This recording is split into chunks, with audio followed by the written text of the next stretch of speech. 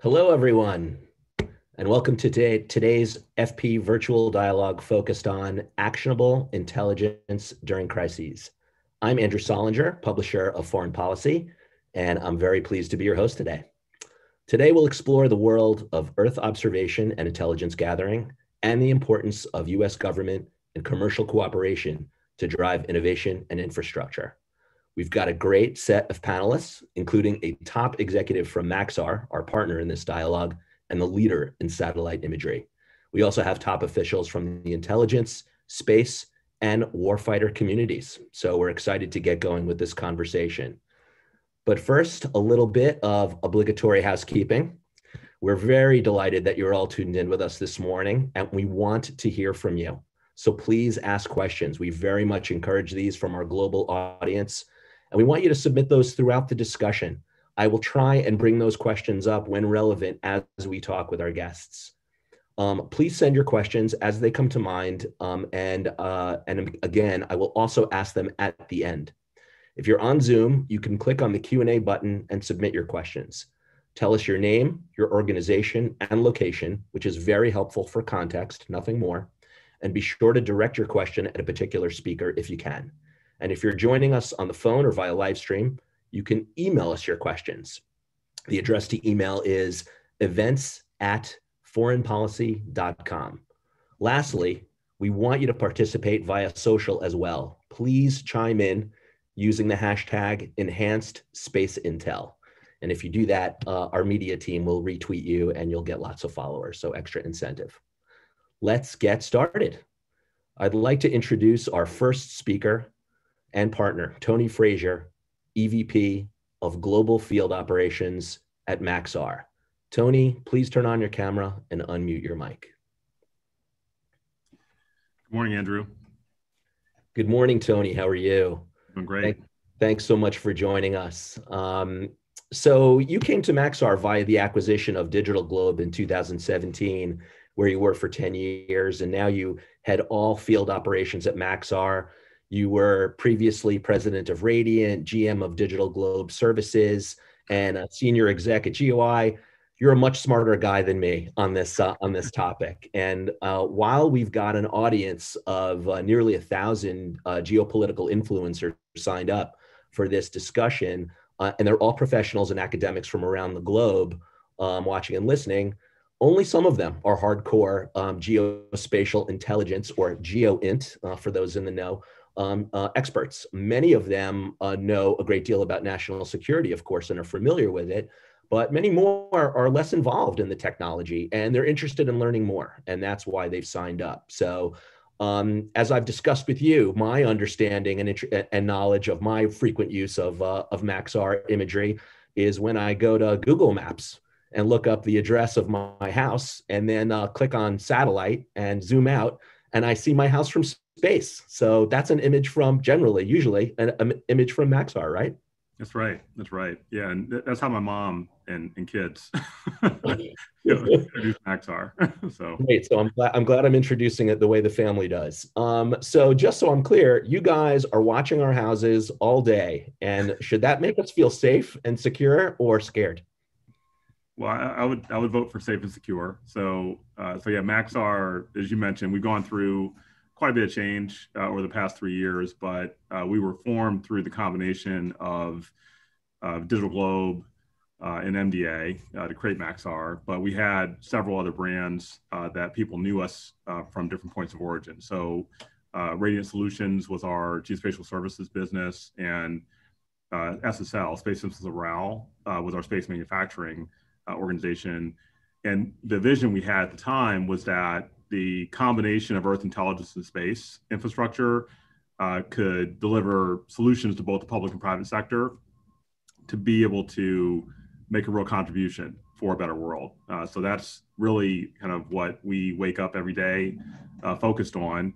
And I think it's important as it relates to this discussion, because being in the kind of this intersection of the public and private sector is core to our business. Our Earth intelligence business, we own and operate a constellation of satellites. We have an extensive global ground infrastructure. We built ways to take all that data, so over 100 petabytes of data, and turn it into information and enable analytics. And so a lot of what we do is we're providing that as a service to both our U.S. government customers, but then many of our international government customers, so dozens of allies around the world, many global development organizations, many commercial companies like Google, Apple, and Microsoft. They all leverage that same foundation, but then they're powering different applications. And so it's a really exciting time. I think, in terms of our ability to really, see, understand, and monitor change around our planet, it helps enable, many use cases that are relevant today, but then, where the market's going tomorrow, we're really excited about the future.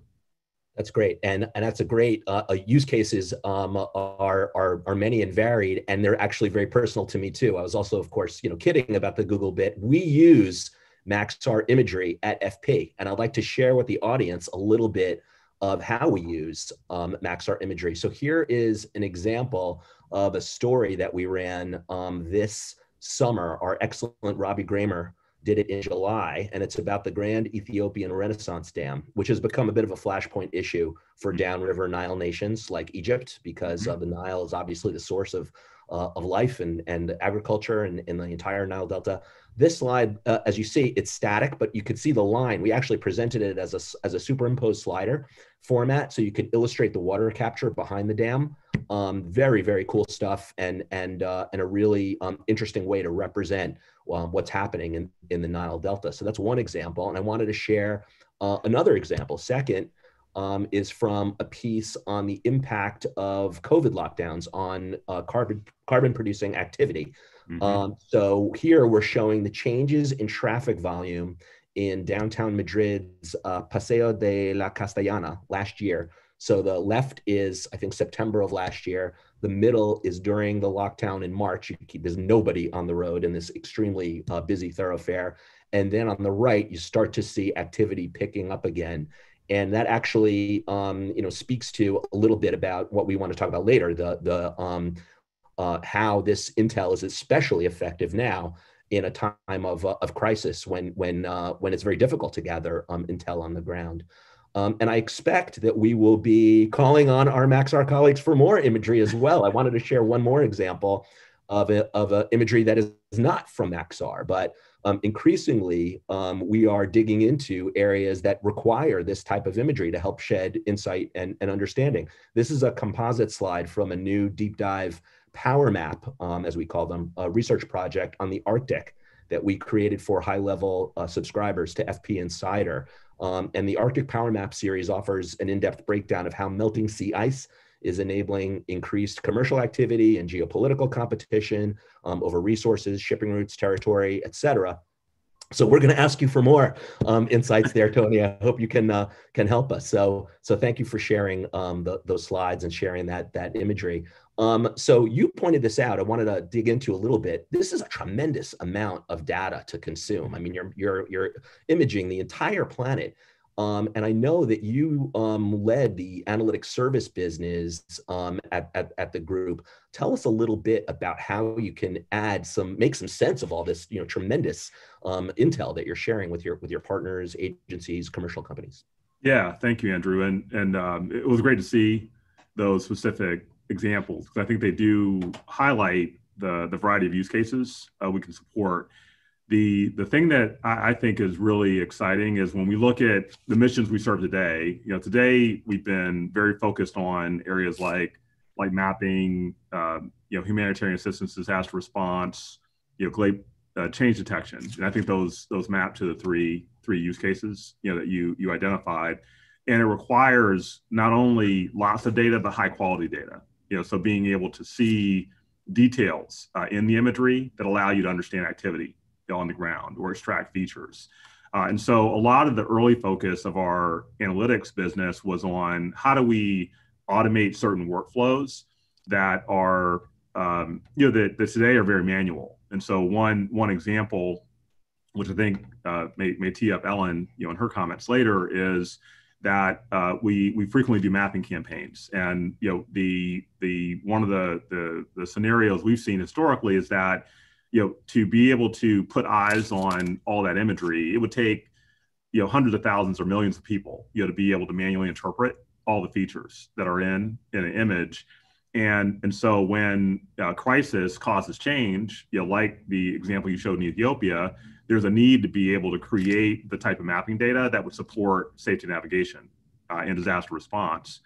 And so one of the partnerships we've had with the State Department has been to support an effort called MapGive, where we make imagery available to the public. And then we recently had a mapping campaign with the State Department to map areas in Nigeria, where if you were manually going to look at all that country, it's hundreds of thousands of square kilometers, which would take months to do, with hundreds or thousands of people. And what we were able to do was apply analytics to find the specific areas where there was change and have several dozen people update the map, in a matter of weeks. And so that's one example that we've seen that is really impressive.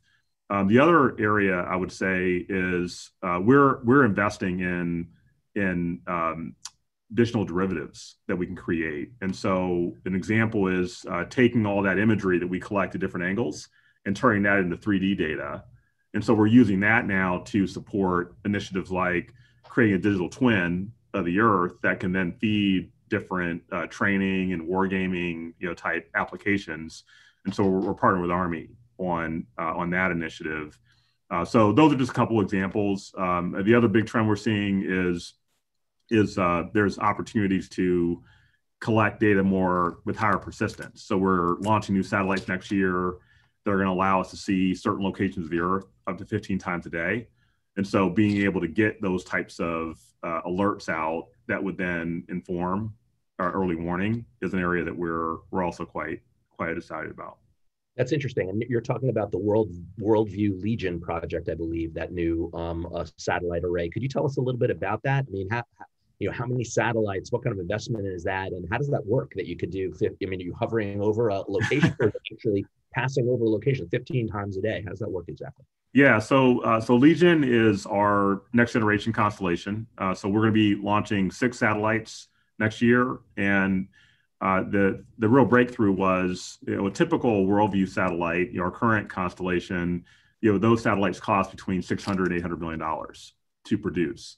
And what we did was we made changes to we miniaturized the electronics while maintaining the optics, so we still can collect the same quality of imagery, but do it on a smaller satellite, which has allowed us to be able to deploy those satellites in different orbits. And so, if you think about the world, sun synchronous is going kind of around the world in this direction.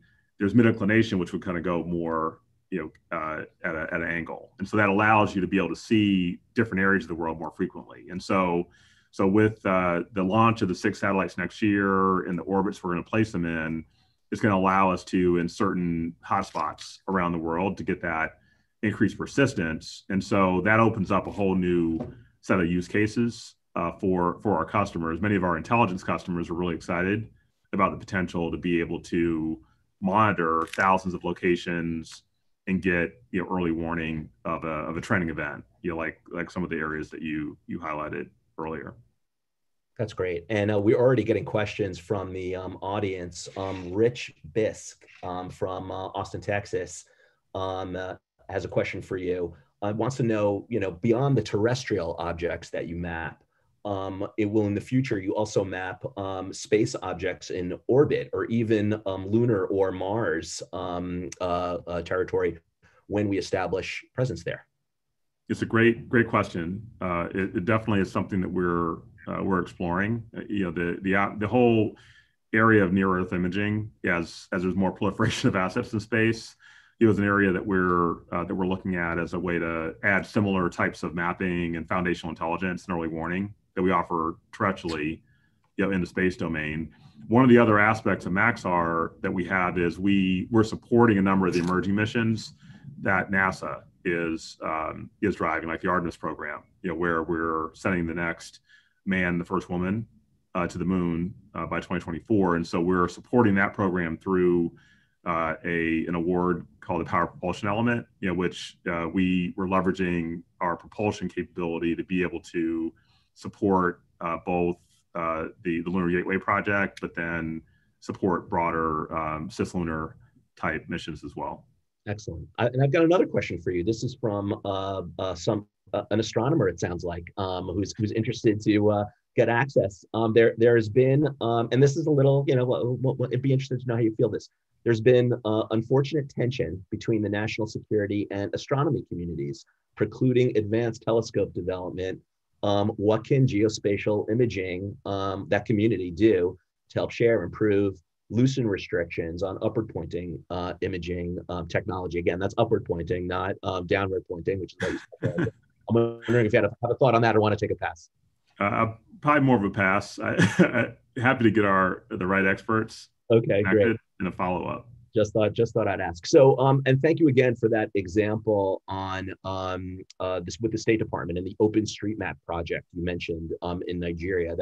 That's really quite interesting, and we're going to touch on that certainly with on the next panel. Maybe also considering the panelists that we have coming up, tell us a little bit about the work that you do with NGA, which is obviously one of the primary consumers of what you're doing, the National Geospatial Intelligence Agency, especially going into COVID, if you would. Yeah, absolutely. So one of the things that is we've been highlighting as a real success story. I mean, our team is very mission driven, and so while we've all had to adapt and respond, to the pandemic, being able to keep mission moving forward, despite the changes in our work posture, is an area that we got ahead of, as things started to spiral, with COVID.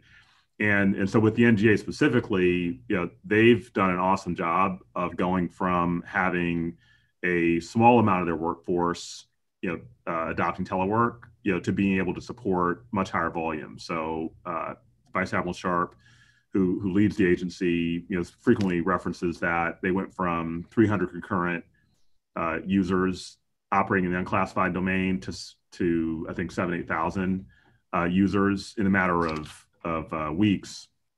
And so as part of that, we had been engaged on how to leverage the commercial data and tools that we made available in the unclassified environment to enable telework.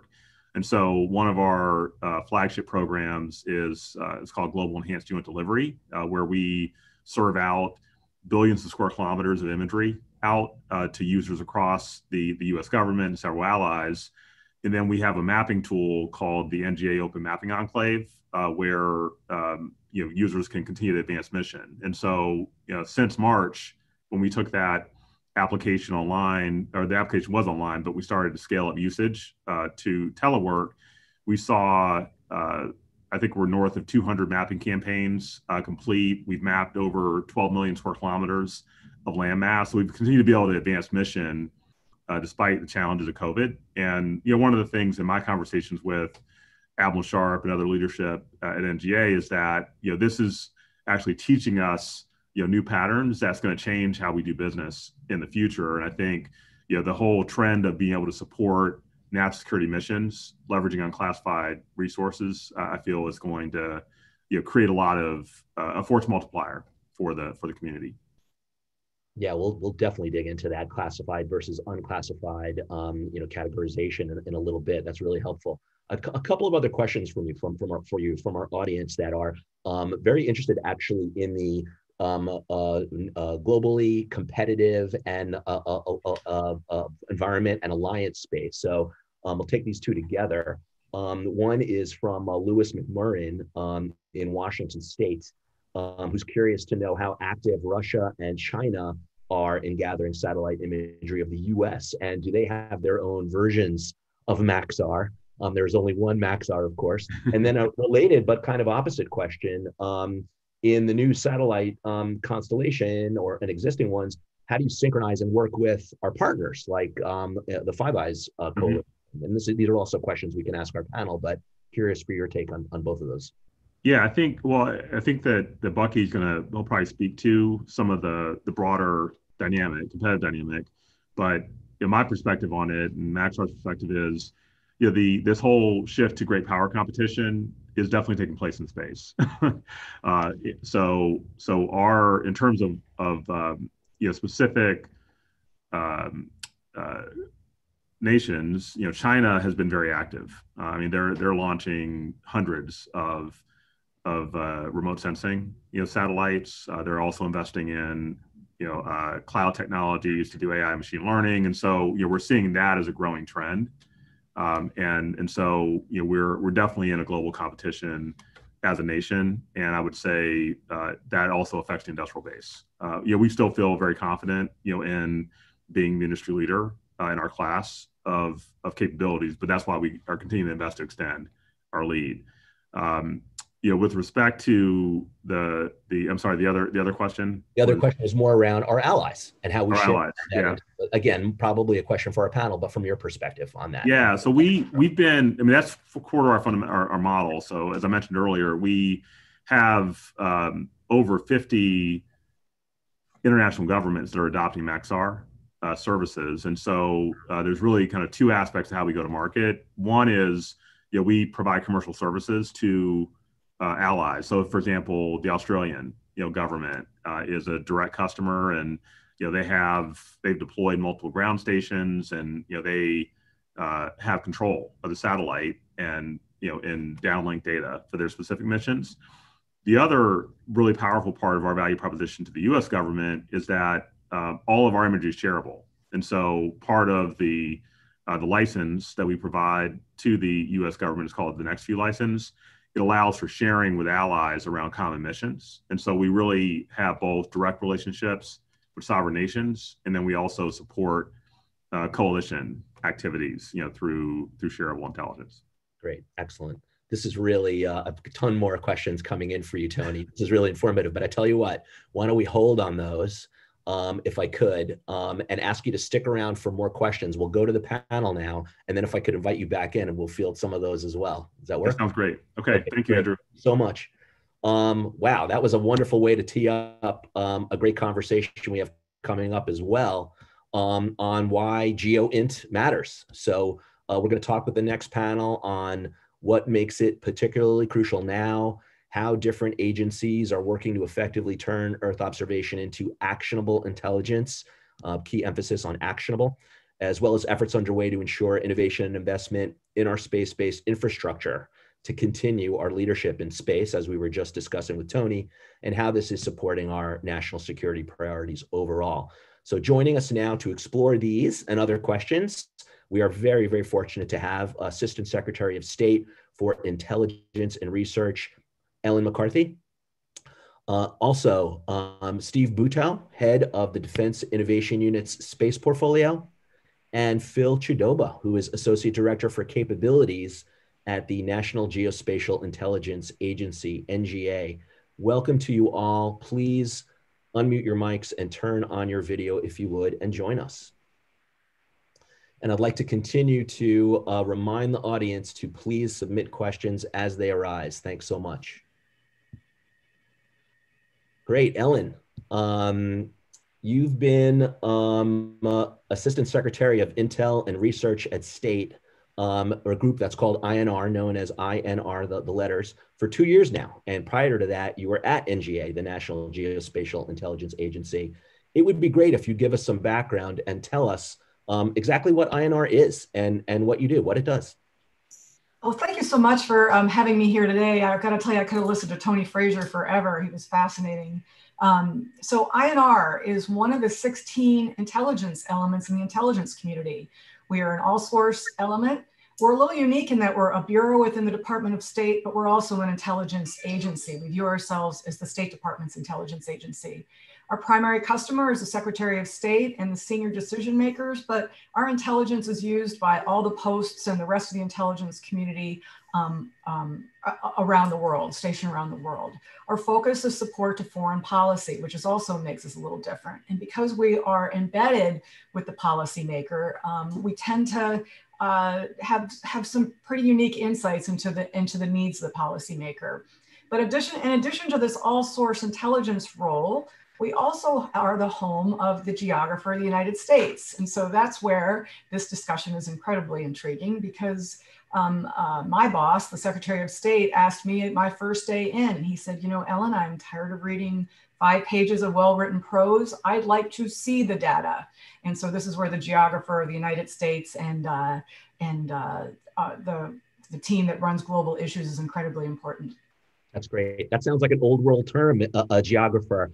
How does geospatial fit into that role? How does it fit in to what you're providing for the secretary and the fellow diplomats? Well, I'll tell you that this office was doing geospatial before there was even geospatial. I mean, this capability was created about 100 years ago, and it's geographers and folks who were studying and supporting geopolitical analysis. Of course, geospatial intelligence now plays an incredible role, whether we are laying out and identifying boundaries, whether we are supporting war crime tribunals or humanitarian events. We have a team of people who work very closely with NGA and others across the government to provide those imagery resources to policymakers around the world. Great. And maybe we could ask a question about how this intelligence gathering has been impacted by COVID-19. We talked about that a little bit with Tony, and we'll talk further about that with Phil at NGA, but how you've had to pivot in this time of crisis and what that's done for you, that geo into. You know, I got to tell you, I think COVID, of course, it stinks, but there are some also unique opportunities that we've been able to take advantage of as a result of COVID. So INR is a little different from some of the other Intel elements in that the basis for everything we do is based in sort of open source, publicly available information, cables and other reporting. So we start at this level, which means that when it comes to having our workforce sit at home in some cases, they're able to continue pressing ahead. In fact, we started a whole new product line as a result of COVID called the commentary, the INR commentary, which is based completely on open source information. And we have our analysts and our Intel operators who have on average 17, 18, 19 years of experience in their area. They speak multiple languages, and they're able to provide assessments based on open source reporting and research, geospatial information, and provide this product. We've produced over 200 of them since COVID started with great response, because now we're able to push this analysis out to folks who operate in that environment. So we're actually having a greater impact. Something else that we do right now that's unique that we've been able to take advantage of is we actually are host to the analytic outreach capability for the intelligence community.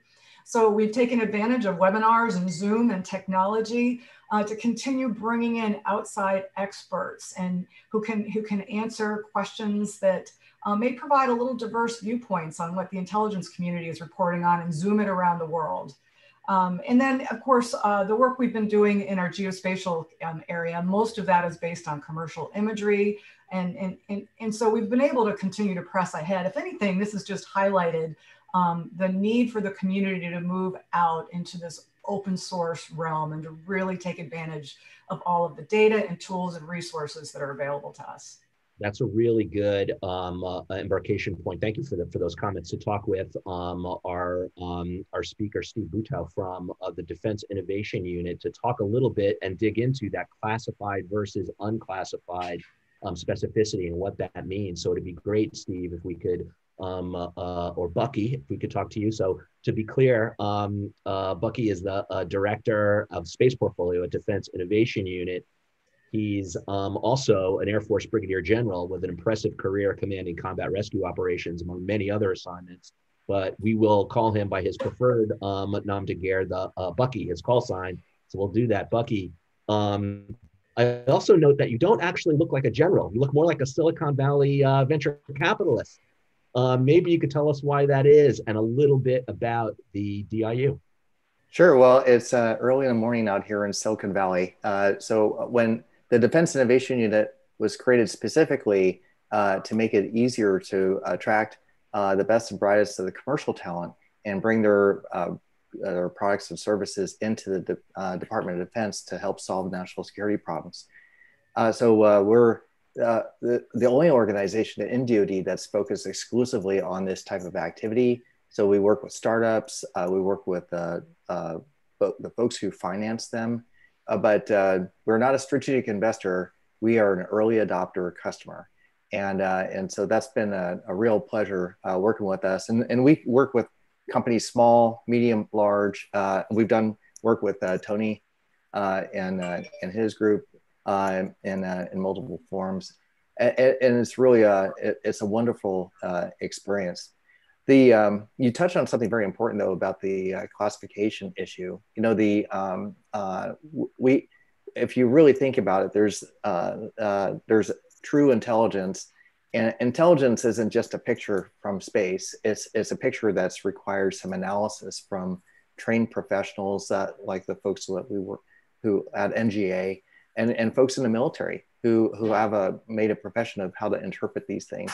But as Tony highlighted, in the public sector, you know, this imagery is used for a variety of different ways. And for national security, we want to see this used in the same way because the advanced warning, early indications of warning, things that you can learn from imagery can help lower the temperature of conflict and help to afford more time for diplomatic solutions so that we don't always have to be geared to a kinetic, potentially dangerous military resolution to conflict. Great. Well, thank you for that. And you, well, one thing I noted in reading about you, you published a report this past summer with Space Force and Air Force colleagues on the status of the state of the space industrial base. I'd be curious if you could share with the audience a little bit about the current state of the U.S. space industrial base in the context of a few different things. We had a question about competition from other countries, what their, and some of that might be state-owned industrial base rather than commercial. And then also how it has been impacted by COVID-19, not trying to insinuate that into every element of the discussion, but it just obviously changes supply chains and the like. So if you could enlighten us on that report. Well, you know, some obvious points.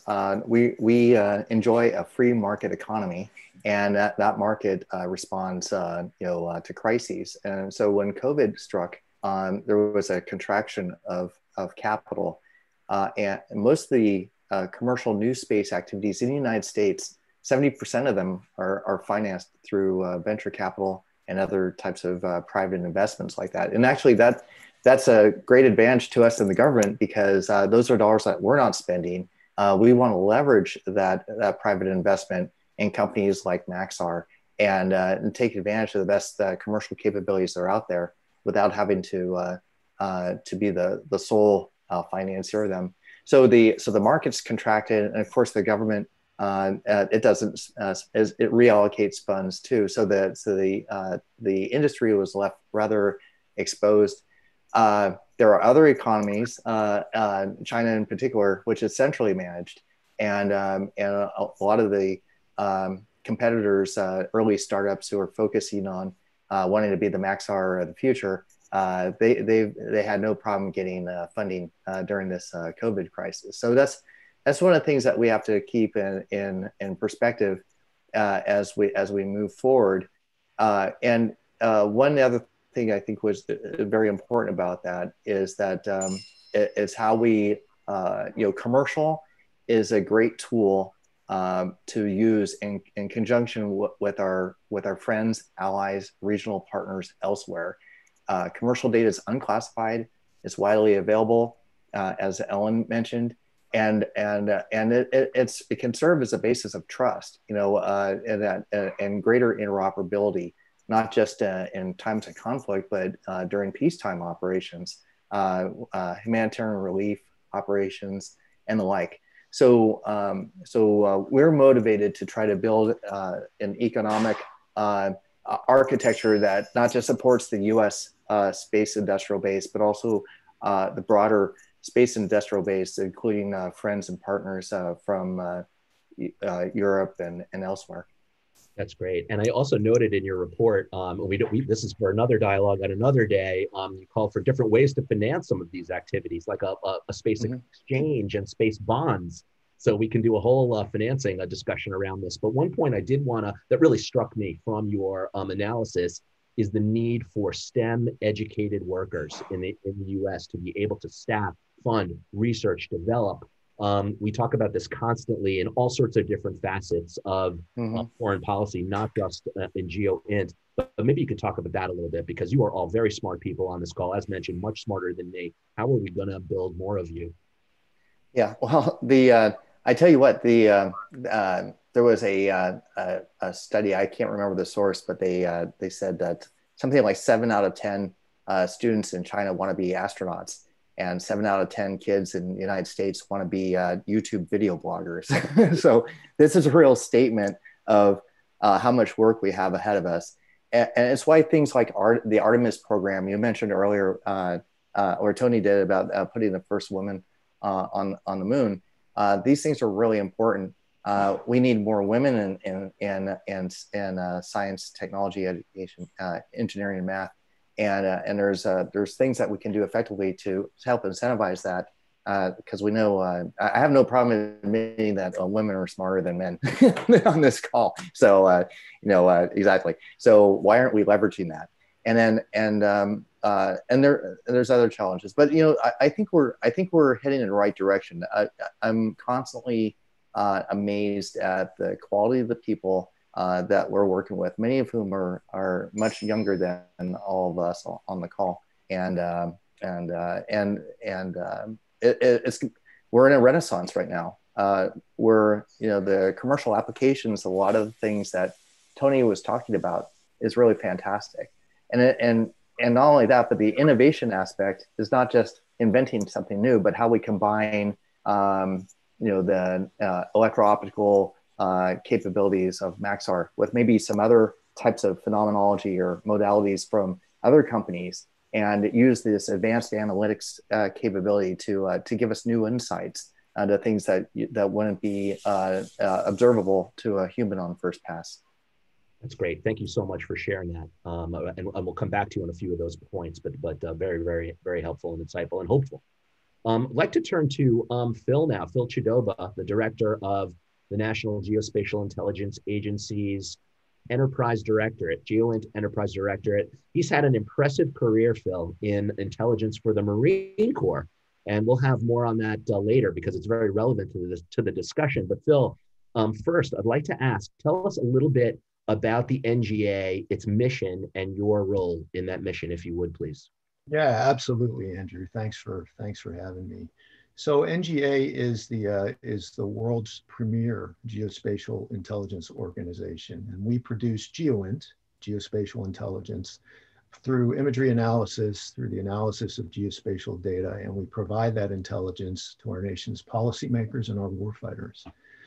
We do this through an incredible workforce, and I'm talking world-class workforce. I mean, I come in every day privileged to be among these people. There was a point in my career where I used to envy people that worked at NGA. Now I'm just kind of sad for folks who don't work at NGA.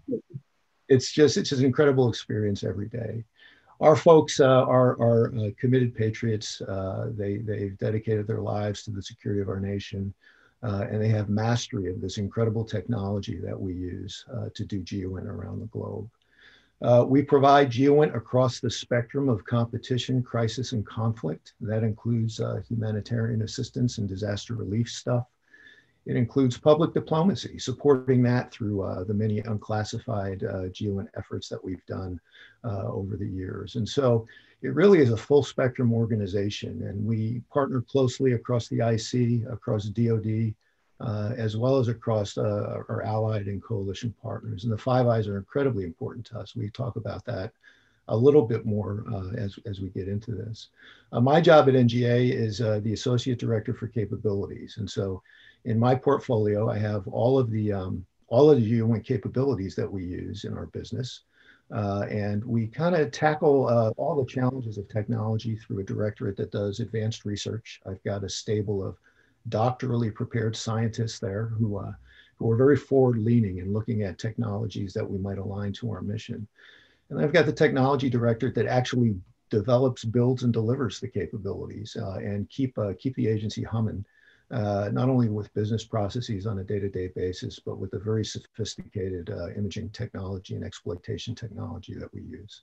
That's great. And if you could describe for us a bit about Admiral Sharp, the director of the NGA, his mission, the moonshot vision he's got for the NGA. You've described it as a Kennedy space race feel.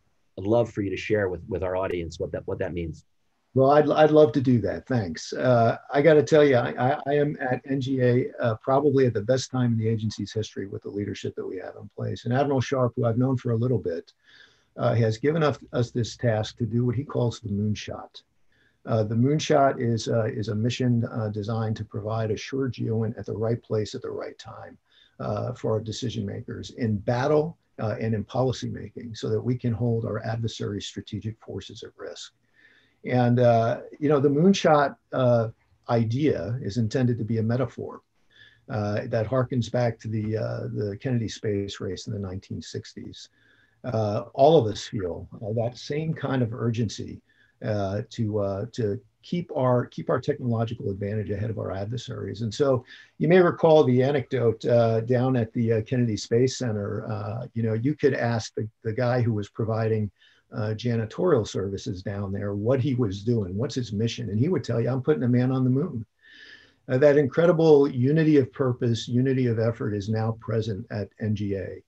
And in my particular position, you know, I kind of decompose the moonshot and put a finer point on it. And I talk about sensor to shooter, sensor to decision maker timelines, truncating the timelines that presently take hours, perhaps, and being able to do that stuff in minutes. This is generally, you know, John Boyd theory here, OODA loop stuff. But we want to marshal all the brain power and all the technology that we have to get that moonshot and make it real. So we're super excited. When we talk about the moonshot, you'll see everybody's eyes light up and everybody's brain go into high gear at NGA. That's very exciting. And to build on that John Boyd reference, you know, the guy who makes the fast, better decision wins. You make a point about, and this is of course entitled Actionable Intelligence During Crises. You put the word action and actionable. Tell us a little bit about what actionable intelligence means. And you can reference a little bit about your Marine Corps time. I mean, you've done some service, thank you for it, in the field during Desert Shield, Storm, in Iraq. What does that mean exactly? Yeah, thanks, Andrew. You know, it does have deep meaning, you know, in a military context in particular. And you know, and I know that some of our adversaries have studied U.S. joint warfighting concepts ever since Desert Storm because of what we were able to do so effectively in that environment. And I think what folks understand very clearly, all of us, is that speed and agility matter. It really, really matters. Being able to render well-informed decisions across a large scale with speed and accuracy really determine who wins in any time of, you know, any kind of conflict, but most importantly, in an existential one. So actionable intelligence, you know, when we think about it in the context of combat, you know, it really has this temporal context, right? And if I were to graph it for you, you know, we would acknowledge that time and resources, you know, play into this. And also our certainty would increase as we apply time and resources to a problem. We may never reach 100% threshold of certainty, but we approach that in kind of an S-curve way, right? Here's the important part. If you extend that timeline, it becomes a bell curve. Your information actually becomes less relevant and less accurate over time because the enemy doesn't just have an independent will to survive. They've got an independent will to prevail too. This is super important when we think about the speed that we need to generate to dominate these decision cycles. That is meaningful, especially coming from a former scud hunter like yourself who remembers this business when you worked in film. So thank you for that. And I'd like to come back now to Bucky on this point because that speed issue is a big one. And I wonder if we could just be a little provocative and talk about the interplay between geo-intel and diplomacy and the timelines involved there, Bucky, if that's something you'd care to expand upon. Well, sure. You know, I I'm a military guy, so I'm probably not saying anything new to the diplomats, but diplomacy takes time, and so right. So Phil and I come out of an environment where we like to we want to take advantage of the speed and have decisive action, but what we really need, in addition to having low latency, trusted, very good sources of information for situational awareness and decision making in the field, our diplomats also need that, but a little bit different. The interesting thing is that, and Tony referenced this earlier with the incredible advances in computer vision, big data science so that we're using algorithms to do things that are just humanly impossible. So imagine if you ingest all the available imagery over an entire country, not just from commercial resources, but from open source, from the best satellites that we have in the military and the intelligence community, and you can process that data and derive insights that would give you some indicators, patterns of life, indications of maybe something that could be problematic, and it could be a mass migration to a border, or it could be any number of things that could be an indicator of conflict. This is the type of information that our diplomats need, so that they can get engage early and hopefully avert a conflict. It'd be wonderful if we had this, going into the Serbia crisis and some other ones. But I think this is one of the greatest challenges that we have. And I do want to emphasize one other thing, which is, and this is the cautionary note, we can't sacrifice trust in the interest of speed. So what we do for cybersecurity, how do we know the origin of these sources, who's touched the data? This is no different than the banking industry, other industries that rely on timely and accurate information for their operation. Andrew, you got to let me jump in here. Ellen, we're coming right back to you on this one. I'm sitting here jumping around in my seat because I do work for the lead diplomat. So I will just a funny story. Again, my first meeting with the secretary, he said that he wanted intelligence at the speed of diplomacy. And I said, I think diplomacy is kind of slow, isn't it? He did not find that very funny because this is not a guy and his team are not a group of people that do anything very slowly. But I'll tell you that I did some traveling and I went out to the posts and I met with the ambassadors and I met with those working out in the field. And everything that Bucky identified was right on, in that we needed to do better to push information out in a timely manner to them. And so what we did in INR, working with the rest of the department, is we created a platform called Tempo, the speed of diplomacy, the speed of intelligence. And we've launched it on the top secret side because that's where everything starts in the universe. But in December, we're moving it out onto the secret level, the SIPRNet level for those in the Department of Defense. And what that means is that now many of our products and many of the things that are being done at levels that can be more easily consumed will get out to the posts around the world much more easily. We're very excited about this because we already do so much work at that level. It's just difficult with the architecture we have to get it out. And so I'm very excited at this, and we've already seen great feedback at the TSSCI level where folks across government are looking at it. For anybody who has access to it, please go look up Tempo. Thanks. Great, thank you for sharing that, and I'm glad to hear that you're acting on that. We have questions. Our Slack is blowing up right now with questions from the audience, but I have one more point. I want to go back to Phil on before we bring Tony back in and answer some of these questions, and that's a philosophical question that I want to go back to Phil on, and that is the idea of GeoInt in and of itself. I alluded to this at the very beginning when I joked with Tony about Maxar watching my home at all times. The eye in the sky is watching, and it seems like we've got the entire planet mapped and 15 times a day. We can look at any point on Earth. Phil, what does that mean for the law enforcement theory of geopolitics and deterrence? If you could share a little bit on that, would be super interesting.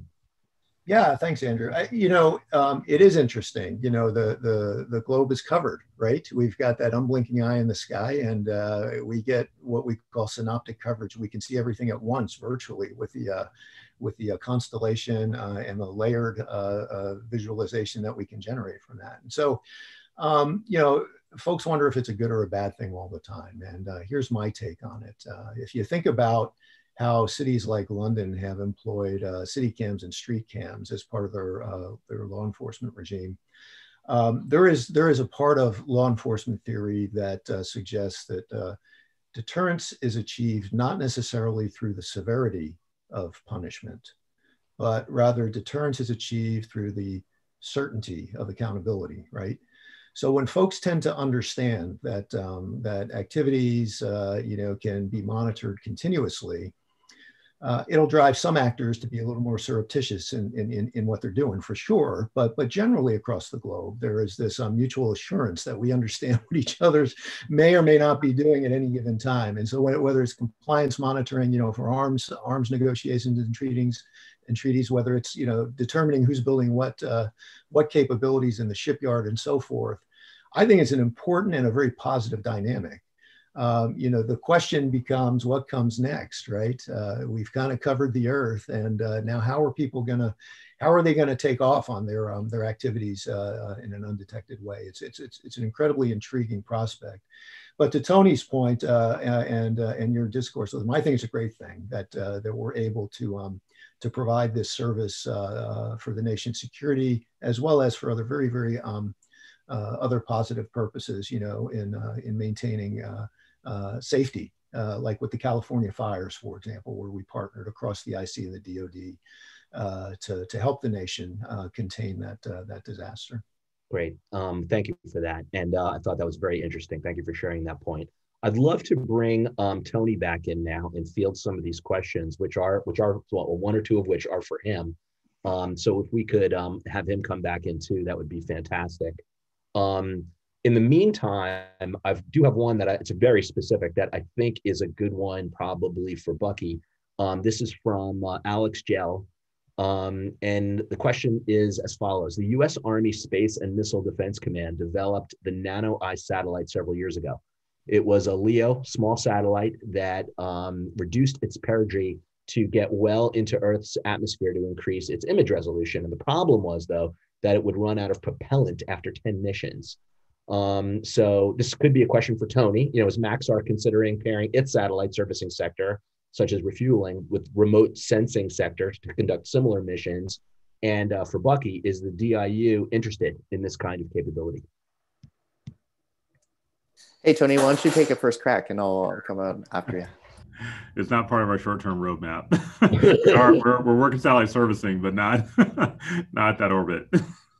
Yeah, I was going to say that as the Army probably found out, that you may not be able to recover once you start partially entering the atmosphere.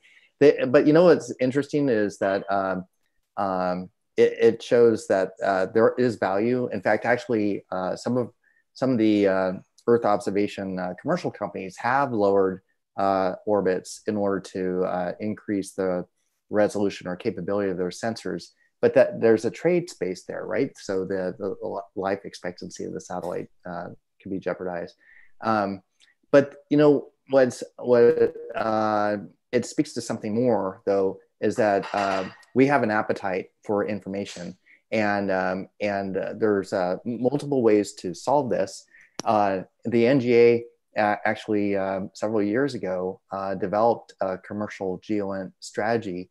And is very much the leader in the United States government for deciding how, and under what circumstances commercial capabilities can come in to augment and support our community for national security.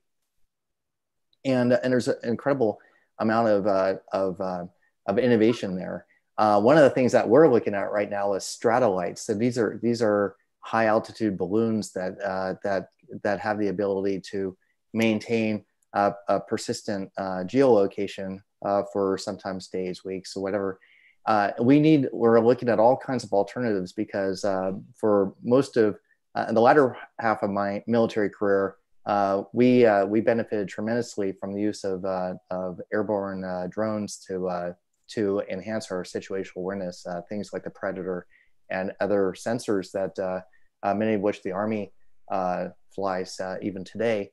But we can only operate those in permissive environments. But the tactical commanders have an appetite for the kind of information that video from above provides, and that's a tough nut to crack in space. But there's a lot of commercial innovation, and we'll see where things go. But I don't think that we're going to be building satellites that will operate in that regime just in the near future. Got it. Okay. Well, we are getting questions from folks about from Emma Gilpin about whether you work with SpaceX or Blue Origin, and just generally as the cost of smaller, lower resolution satellites, as that cost falls, and many countries fly their own systems. How does the U.S. plan to loop in those systems into the constellation? Yeah. I'll mention one thing from the report, which I think is very profound, and this is a NASA observation.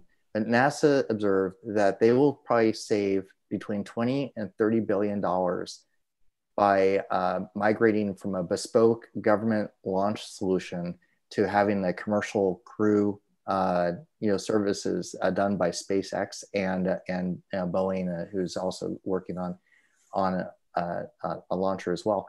So that's pretty dramatic. So when we under circumstances where it makes sense for us to use commercial products and services, it can save money for the government, and that money could go into other parties in the government or other parties in the national security apparatus, and we certainly have many of those. So part of our job is to help find the right balance where we can bring in some technology and blend it with other capabilities to achieve those kind of efficiencies. That's great. So Elon Musk really is becoming Tony Stark, it sounds like.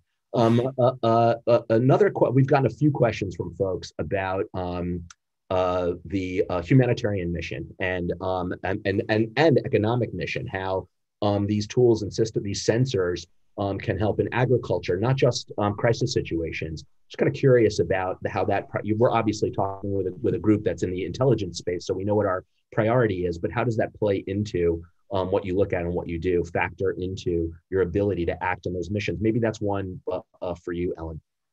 I think it's a great follow-on to your last question of Bucky, because I'll tell you, a lot of it also gets to our partnerships with other countries. So for example, during COVID, we've actually launched 3 different hubs. We created 3 different hubs in Asia, South America, and Africa, where we're using local groups to actually exploit their data and their imagery to help us come up with potential products that can be used to give us more insight into how they're responding to COVID or other humanitarian type crises. And so this is where our partnerships and our alliances around the world are critically important to not only take advantage of other commercial capabilities, but to build this coalition of folks who can actually, share those insights. And I'll tell you, this is where our partnership with NGA is also just critically important. You mentioned, NGA's Pathfinder program, which was the beginning to, their focus on commercial satellites. And so I'll tell you that we couldn't do what we do in the humanitarian area without the work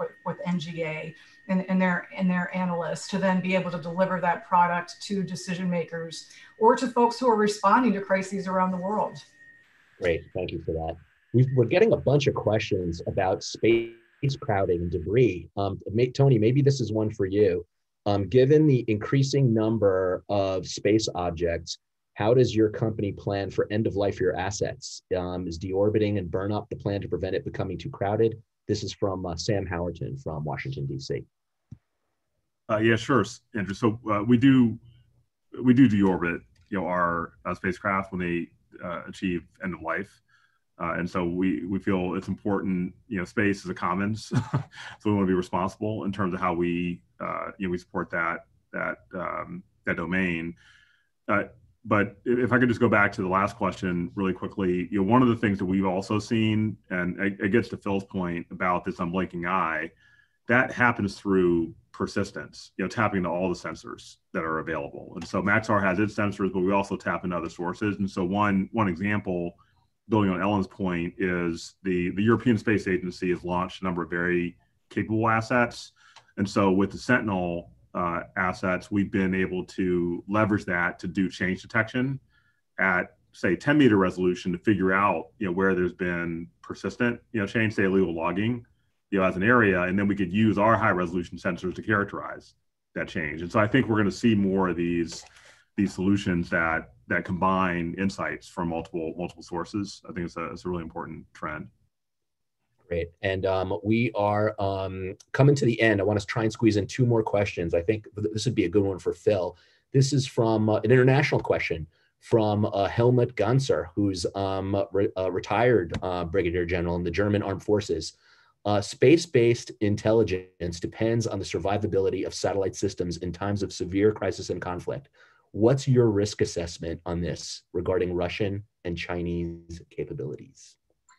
Yeah, that's a great question, and certainly we're paying close attention to it. So I don't think it's any secret that space has emerged as another warfighting domain that we need to be prepared to defend our assets and even conduct offensive operations. At the national level, there certainly is a lot of interest and research in this area, and I know that our allies share those concerns as well. Our adversaries have no different view than us. It's going to be contested in times of conflict. And those resources that are so incredibly important to all of us for the reasons that my fellow panelists are describing, they're going to be high on the priority list to neutralize or destroy. And so this is what comes with the with the very valuable resources that over time we've been able to place into space. Now we need to be prepared to deal with a contested environment up there. It's a very real thing that we're contending with. Great. Okay. Well, that's very helpful, but we can't end on that point. I'd like to come back to Tony, and actually all of you might be able to chime in on this for a minute. This is from Jean-Roman Roy. It feels like the private GeoInt ecosystem is still young, and I think that's accurate. Of all the viable business models, many remain to spring up. Jean-Roman is curious to know what the panelists believe are the areas where the private sector needs to step up and develop offerings. Maybe we could start with Bucky on that. Yeah, well, so that's beginning to happen, and the private sector is really good at niche things. So fill gaps. Don't give us things that we already have. Let's figure out new ways, innovative ways to enhance what we're doing. And I think one of the greatest ones that I think you'll see is brewing on horizon right now is the creation of a hybrid architecture that will allow us to exchange secure information between commercial and government allied systems.